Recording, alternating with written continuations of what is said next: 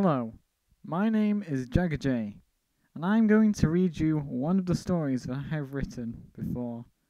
Now, the reason I sound a little bit different is because I found a microphone inside of a cupboard that I didn't know was there until now, and I'm using it. So, I've noticed that the audio will be a little bit quieter than my usual videos, but it sounds better, in my opinion, than what it sounded like in my older videos. So, with that being said, here's the story.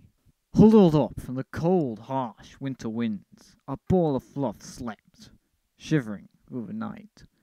The cave inside offered little comfort from the murderous shards of snowflakes that drew knives from all sides, stabbing the innocent creature and robbing it of its warmth. One frozen paw emerged. Then two, shivering and shaking like a rattle, its eyes, frozen shut underneath its baton-like tail, shook back and forth as if it was having a seizure. Its body, like a frozen iceberg, floated along the ground, lost and scared. Flat ears chilled in place. This was no longer a fox. It was an ice sculpture. From the mouth of the cold den walked another red fox. Its head dropped with a dead rabbit wrapped in its jaws, a trail of snow following its paws, sticking closely to each hard, heavy step.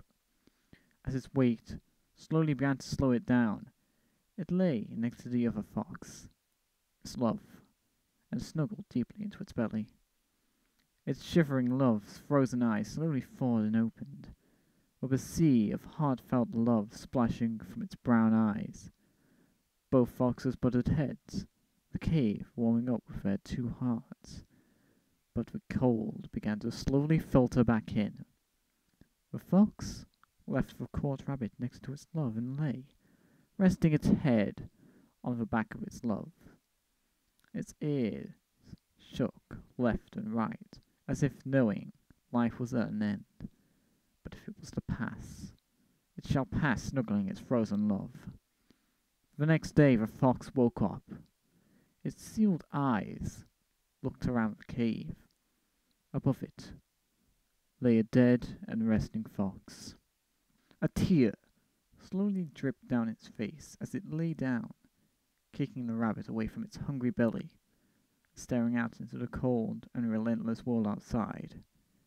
It then slowly went back to sleep. Anyway, I hope you enjoyed this video. This is my first video using this microphone that I just found, and I think it is going pretty well with the audio, even though it's a little bit quieter.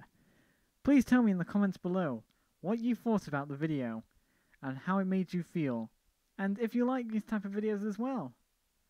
And as always, thanks for watching.